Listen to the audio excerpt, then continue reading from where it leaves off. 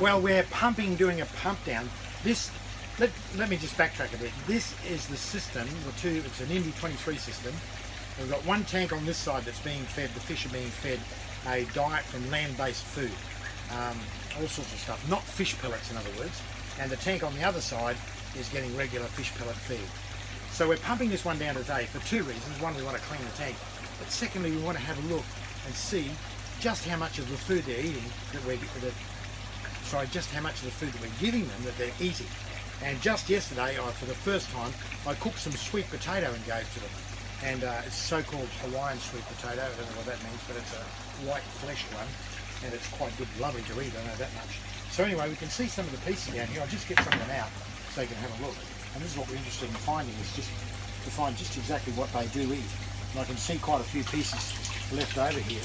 And here we go. You can see them here. And we can see what's happened. I cut all these pieces after I cooked them in half. And you can see what's happened. They've eaten all the flesh out of it and left the skins. And I suppose that's to be expected. And that's a bit of a funny one. Look what they've done there. They've chewed around that and left some of the harder parts. So obviously they don't like it when it gets a bit hard. Perhaps I didn't cook it enough. I don't know. Yeah, that's quite hard actually. So there we go. That's an interesting part of the experiment. That piece they haven't touched at all. So maybe I need to cook it a lot more to get them to eat it.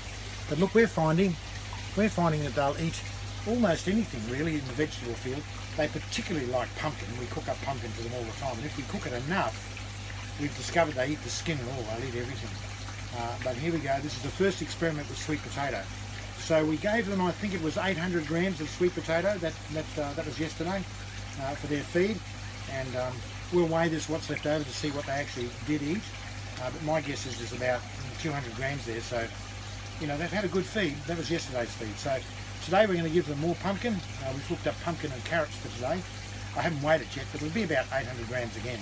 So now it's summertime, we're trying to get a lot more feed into them so they can catch up and be equal to the other guys if possible. So that's all I have for you today, and that's about feeding our jade perch on land-based available food. Just digging around the bottom of this tank, just as an add-on to what we just talked about. A couple of days ago, about 4 days ago, I gave them 3 peaches to eat, just to see if they'd eat the peaches. And look at that, peach seeds stripped clean. So they love peaches, isn't that good?